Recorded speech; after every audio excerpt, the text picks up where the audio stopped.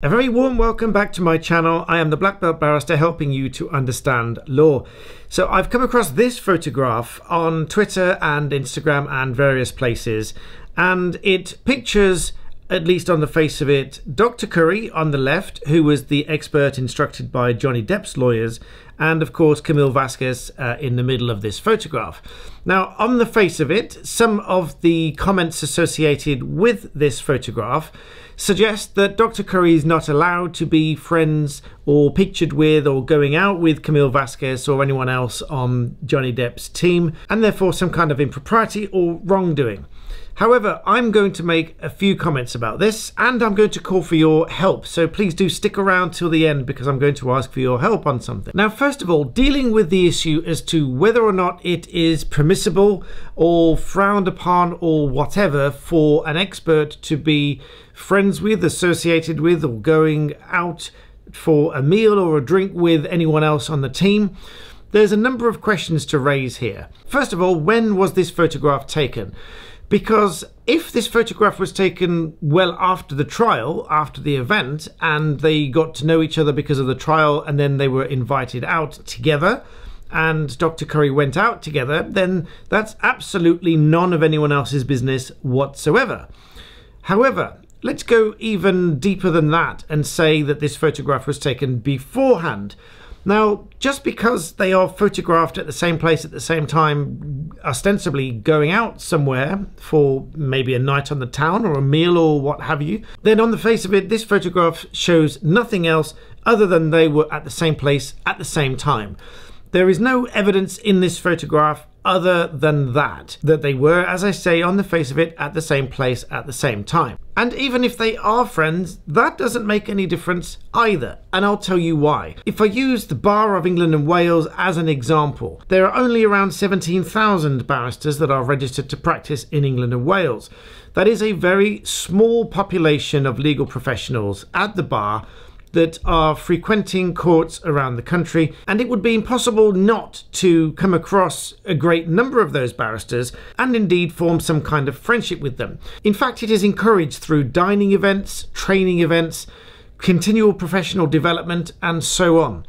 Throughout all of these events, right from our initial training, we go to dining events, we meet other barristers, we even meet judges, and we meet lots of other experts throughout our training that might appear in various cases. For example, I got to know very well some accountancy experts who are called upon frequently to give evidence in accounting and fraud cases. I've come across other medical and educational experts with whom we frequently form friendships. But regardless of those friendships and those associations, neither the barrister nor the expert would ever even think of it being possible to skew their evidence based on that friendship. If we go to court, whether you're up against a barrister that you know, or even a barrister from chambers, or a barrister who you might have a great friendship with, you would probably draw the line if it was a spousal relation or a family relation on the other side. But even then, avoiding those instructions would simply be to avoid the public inference that there is some kind of impropriety between the lawyers involved. Just because lawyers are friends with each other and perhaps even go to dinner with each other, that is not by itself a reason to call into question the integrity of the lawyer, or in the case of Dr. Curry here as well, call into question the integrity of an expert when they've been given evidence in a trial. If there's any suggestion of impropriety based on this photograph alone, then I find that frankly quite defamatory, because if anyone were to make such a statement that the evidence has been skewed simply because of a friendship, if there is a friendship there, or simply by going out to an event with somebody who is or was involved in a trial, then quite frankly that might give rise to a claim in defamation if they could prove serious harm or harm with actual malice, depending on the jurisdiction that you are in. Because as I've said in many a video before now, including my live streams, whether it's a judge, whether it's a barrister, whether it's an expert, whether it's a doctor, anybody who is giving evidence, they have a duty to the court, and in the case of experts, they swear an oath that the evidence that they are providing is of expert quality, and that their first duty is to the court, not even to the client that is instructing them, and certainly not skewed whether they have a friendship or any other kind of connection with that party. If there's a financial relationship, then of course they must declare that, just as we would as a barrister. If I'm instructed by a client to sue a certain company and I have, let's say, an investment with that company and I have a financial relationship therefore with that company, maybe I'm paid dividends from the share ownership with that company, I would need to declare that to the client that I have a financial interest in the company.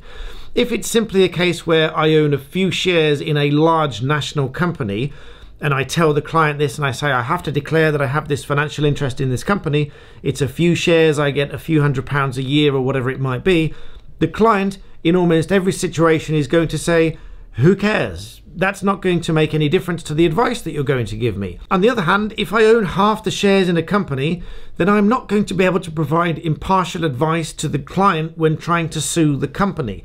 You can see the big difference between the two, but simply by having a friendship with someone on the other side or knowing someone on the other side, or in the case of experts and lawyer, just because you have a friendship or a working relationship with that person, it does not automatically mean that anything that that expert says is tainted by that connection. I hope I've made that point abundantly clear. Now, of course, if there were something to transpire to provide evidence that this evidence was skewed and given in breach of their duty to the court, then that's entirely a different matter. But there's no suggestion of that at the moment, and certainly no evidence or suggestion of it from this photograph. Now, I did say that I would ask for your assistance in this video. Now, I'm neither a photographer nor an expert in forensic photography by any stretch, but some people have commented that this photograph looks, at least in some part, that it might be photoshopped.